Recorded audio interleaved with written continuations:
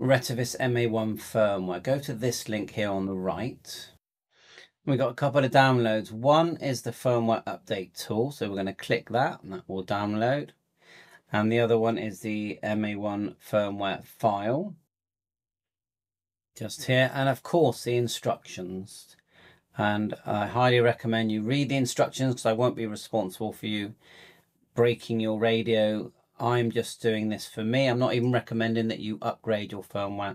I am doing it for myself. And you can see the USB cable is there and the cable's in the box. And we do need to get it into firmware mode. We'll do that in a second. So let's open the firmware file. So put it somewhere you can find it. Mine's in the download folder. I've also got the instructions here just to make sure we follow the steps correctly. So download folder, and we're going to go to MA1 firmware, and I'm just going to extract it into a folder that I've created called MA1 firmware. So we just go extract to desktop, and I call the folder MA1, alphabetical order. There it is there, and click OK. So we now know where the files are that we need. The change log says fixed faulty cross-band repeater function when using CT, CSS, DCS. Improve the PTT delay problem. Fix the volume control problem. Fix the problem there is no offset when saved channel from VFO. Fix the bug if there is no tone sound if turn on prompt tone. And there you are, fixed volume judgment deviation problem. So it says here, turn off the, number one, press the band button and power on simultaneously. So turn it off. Band button is just here, and then turn on. So this one, sorry, my thumb's in the way. And you'll know when it's right because it will show us. Turn it off again. Quite fiddly on camera to do this. There you go. It says main update, and there is different firmware for the main and for the LCD. The main is the back end. So now open the upgrade tool. Let's go up here, update board. There's the tool there, firmware tool. Click that, and then we can extract that, or I'm just going to run it in place. Actually, I think I'm going to extract it, actually. Let's go back one. Extract to, and I'll put it in the same folder. No, I'll create a separate folder. I'm just going to right click in a space here, right click, new folder. I'm going to go MA1 tool. Okay, type the MA1 tool.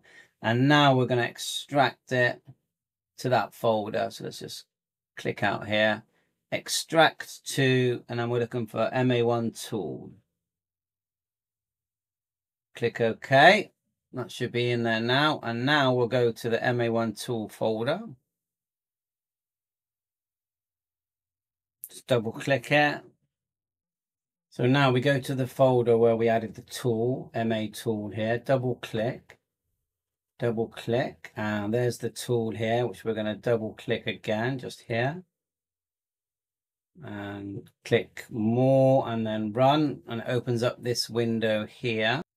We've held down the band button while turning on. So you turn it off first, and we're in main update. So that is the rear unit.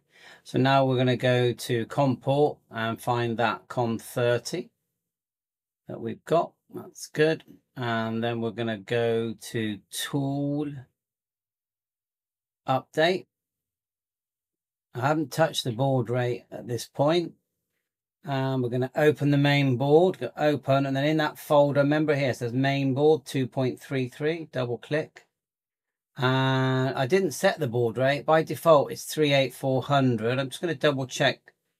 If I go right click here, device manager, it will show on the comms, click, prolific port, then properties, that it's 38400, so that is the same. And then we're just going to click update main, like so. There it goes. Let that complete, and once we've done that, then we have to put it into sort of LCD, or the front end, screen end.